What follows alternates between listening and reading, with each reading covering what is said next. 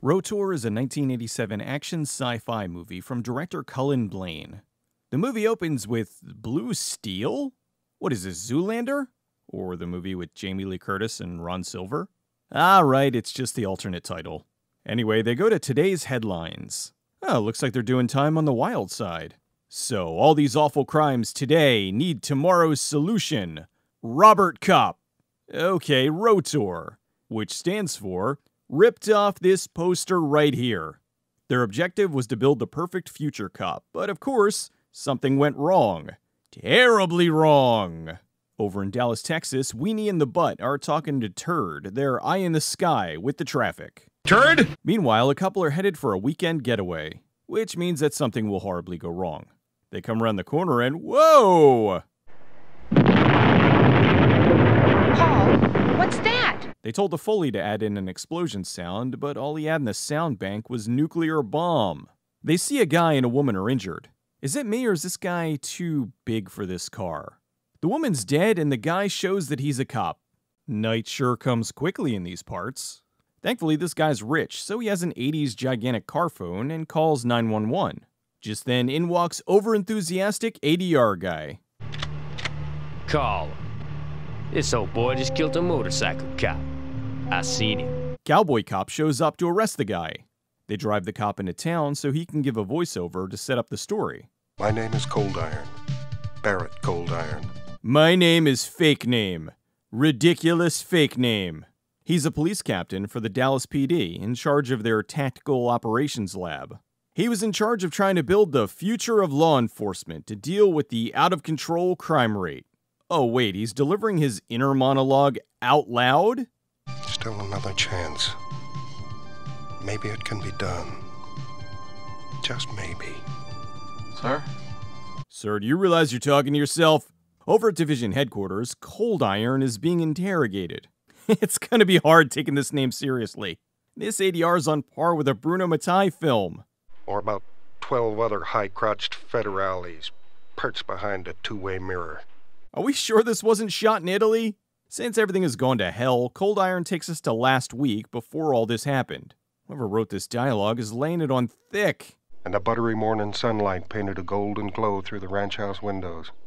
Inside the house, Mr. Coffee is percolating away. Where the hell does the sun rise at 5 a.m.? Also, it's 5 a.m. His alarm goes off. And then it's 4:50. Cold Iron starts his exciting morning routine with OJ, pills, coffee, and more pills. The horse drinks the coffee and he eats the carrot. That's our Cold Iron. He's enjoying the old American pastime of blowing shit up. He gets a call from his girlfriend Penny, who he really doesn't want to hear. Barrett? Am I in that stupid squawk box? Okay, so the movie established the sun is up at 5 a.m. He's now driving to work at 8 a.m., but the sun is still rising. I wasn't aware a sunrise took 3 hours. He goes to work, and what is he saying here? 10 years ago, when I founded the Dallas Police Tactical Operations Lab, our objective was to research, develop, and construct the nation's first invincible police force. Inside the building, oh, please start breakdancing with the mop to impress the robot. This whole scene is so bizarre. I hope they brought the hydrogenated wheat germ and desiccated liver this time. You just can't get it anywhere like in L.A. Wheat germ and desiccated liver, sir? What for? For my handball game, son. Desiccated liver and wheat germ? For handball? Then the scientist is mad at the robot for asking a legitimate question. Oh, yes, sir. Don't ask stupid questions. Over in the boardroom, Welcome back to Big D and DPD's Tactical Operations Research and Development. oh, so this is the big D I keep seeing all those cam girls talk about. Cold Iron shows them the R.O.T.O.R project, which I think they made out of Capsella. He tells the board about the developer of technology. Another scientist, Dr. Steele from Houston. Dr. Steele? Officer Cold Iron? Who's next, Professor Tungsten? He then shows them they've figured out low-budget stop-motion animation. Okay, somebody's a big Beach Boys fan. Dr. Brian, Wilson Institute of Hawthorne. Is there some good vibration to its molecular tonality you can utilize? I mean, I get around, but I've never seen anything like this. God only knows this is spectacular. Who are we who create such a thing? heroes and villains. Next thing you know, you'll be yelling, "Help me, Rhonda," on the way to our surfing safari. Cold Iron explains how the robots can do just about anything. Cold Iron goes to talk to the commander. No, not that commander. Commander Bugler. Well, I'll tell you whom, Doctor. Wait, he's a doctor now? I thought he was a police captain. I'm a captain with the Dallas Police Department. Bugler is mad at Cold Iron. Apparently they're way behind schedule on R.O.T.O.R, and it's upsetting the senator. Bugler tells them they have 60 days to deliver R.O.T.O.R. Cold Iron tells him it's impossible and quits. Then he goes to the hospital so they can remove this stick from his ass. What's this guy doing? Cold Iron talks to his assistant, and now he's in charge. Cold Iron then angry calls his girlfriend, Penny Shoulder Pads. The two go out for a dinner love montage. Back at the lab, R.O.T.O.R is messing up. The movie then gets a little too self-aware. What do you think this is, some low-budget sci-fi flick? This guy's hitting on a scientist who's not interested. His name is Shoe Boogie? He accidentally jump-starts the R.O.T.O.R project. Great. This guy is the reason a bunch of people are gonna die. The next day, Cold Iron is cooking Penny some steaks. Penny forgot something at the store, so Cold Iron goes to pick it up. Over at D&J's, Crocky's Deli Ice Picnic supplies, these three gentlemen are up to no good. Cold Iron's criminal sense is tingling. 69 cents for a gallon of gas? A gallon of gas is cheaper than 2 tacos. Oh, magical days. He then does the old hide the gun in the newspaper trick, which he then uses to hit this guy. Minnows! Another criminal comes out with a hostage. He shoots him, and I wasn't expecting this.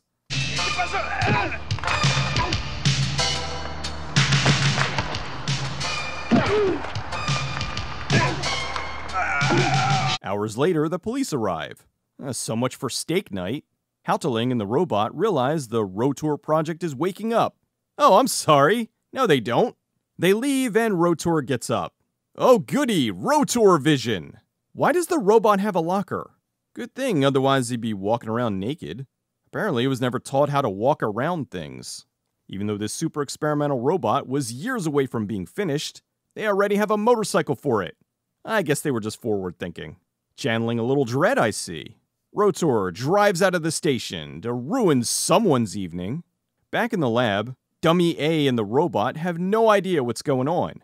So R.O.T.O.R seems to have missed the giant flashing R.O.T.O.R activated message. Later that night, a couple are arguing. This guy's being a jerk, which alerts R.O.T.O.R. R.O.T.O.R shoots the guy and goes to shoot the girl, but she distracts him with the horn and takes off. He chases her and meets his worst enemy, a closed car door. She drives away again and shakes him off the car. It's 3 a.m. and a cop finds the dead guy. Oh look, R.O.T.O.R tagged his kill. They call Cold Iron to tell him. He gets up to investigate. Look at this tiny couch. Thought everything was supposed to be bigger in Texas. Sonia stops at a gas station for help. She smartly decides not to stay at the gas station, but how is R.O.T.O.R finding her?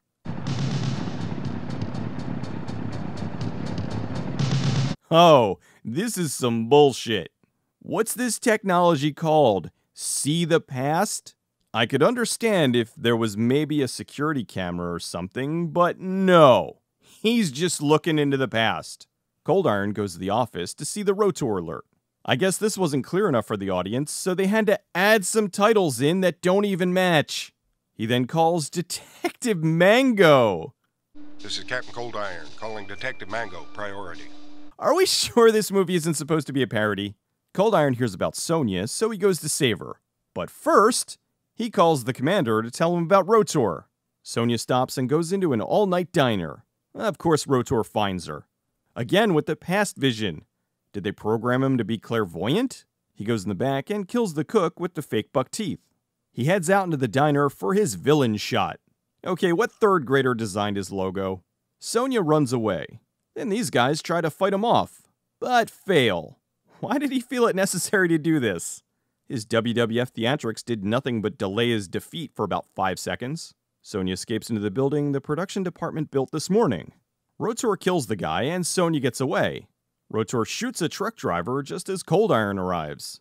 He tries to help Sonia, but gets knocked out.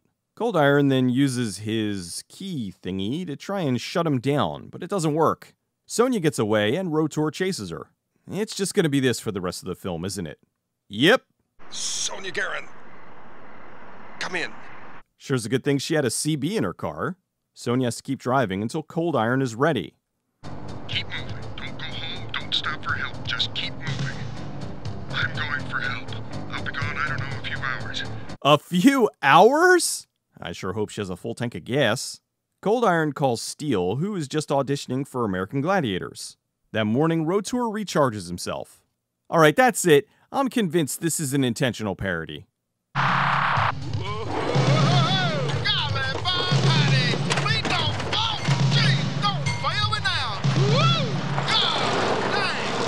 Cold Iron goes to the airport to pick up Steel.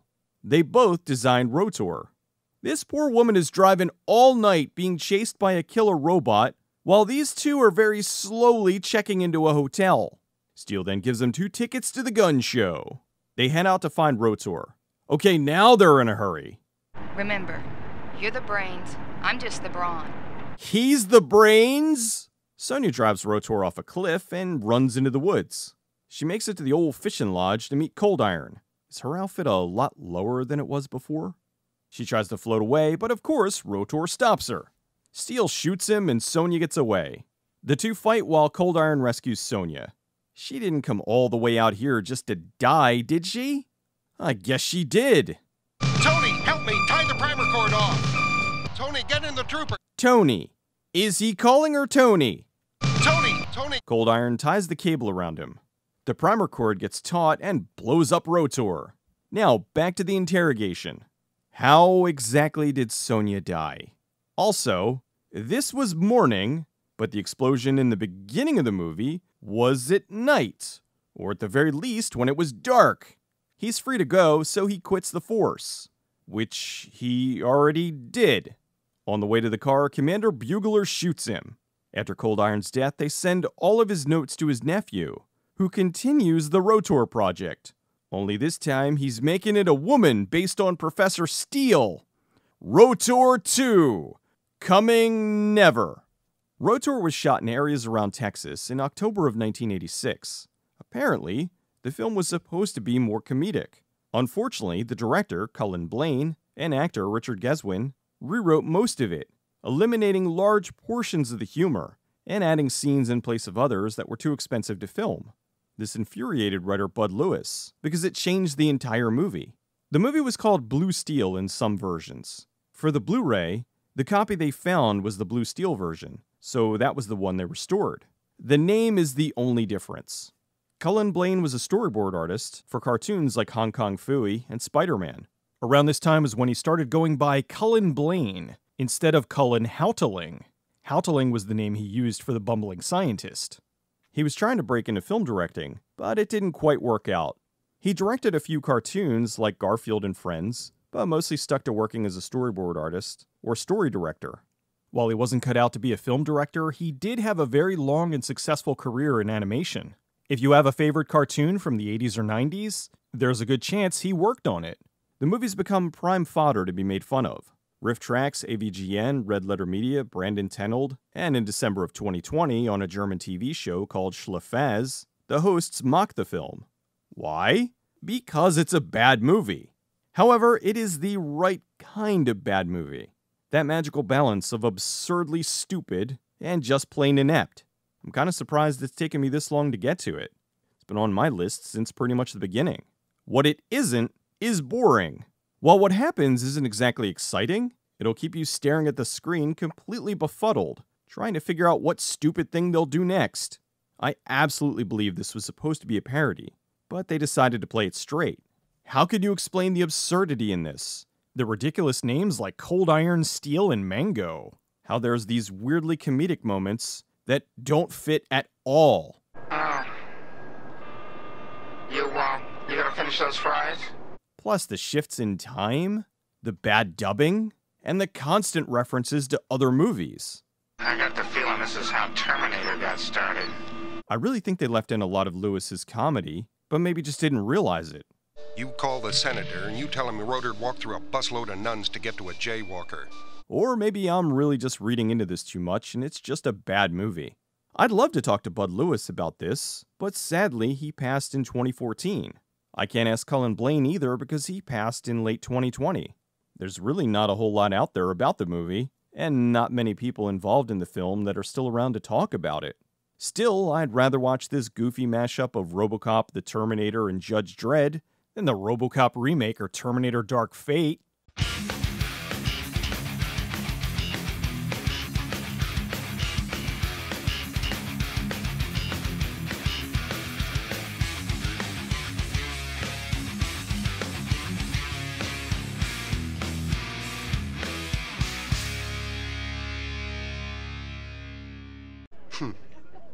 Man was 39 years old before he discovered gravy wasn't a beverage.